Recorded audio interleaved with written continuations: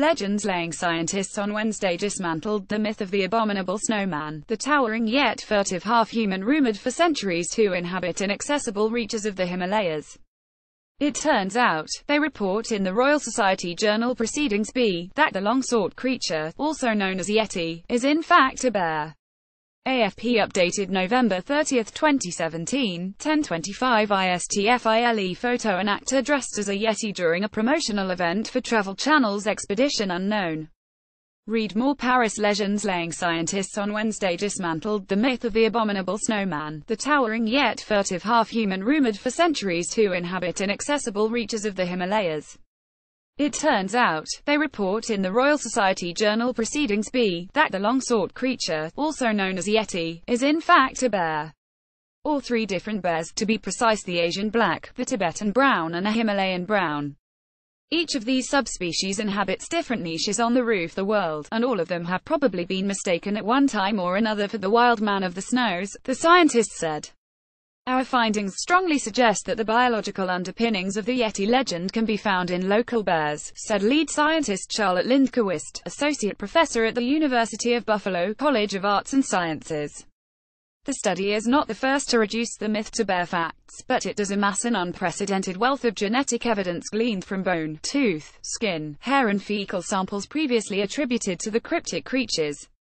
The artifacts, from private collections and museums around the world, including a monastic relic said to come from a Yeti paw, were, in reality, the remains of 23 distinct bears they found. Lindquist and her team reconstructed the complete mitochondrial genomes of each specimen, leading to important discoveries about the region's beleaguered carnivores and their evolutionary backstory. Brown bears roaming the high altitudes of the Tibetan Plateau, and brown bears in the western Himalayan mountains, appear to belong to two separate populations, she told AFP. The split occurred about 650,000 years ago, during a period of glaciation. The two subspecies have probably remained isolated from one another ever since, despite their relative proximity, she speculated.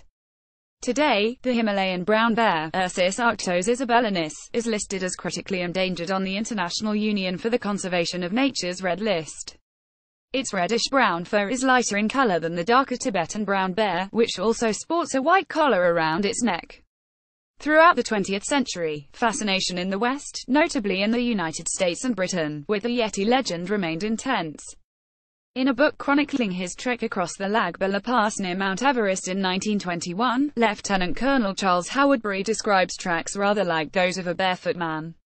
He attributed them to a large wolf loping through soft snow, but his Sherpa guides said they were left by a Metokangi, or man-bear snowman. The report by a Royal Geographical Society member in 1925 of a human-like figure crossing a high-altitude glacier further fueled distant imaginations. At least two expeditions were mounted in the 1950s in search of the already legendary creatures, turning up footprints and hair specimens, with claims of sightings continuing throughout the second half of the century. Scientific work can help explore myths such as the Yeti, Lindquist said charitably. Even if there is no proof for the existence of cryptids, creatures whose existence remain disputed, it is impossible to completely rule out that they live, she added. People love a mystery. Get latest news live updates on the go on your PC with News app. Download the Times of India News app for your device. Related Lupasashi story in Orbit.com and EIC Value City Furniture. Women more vulnerable to asthma than men study. NASA plans new rover for Mars 2020 mission.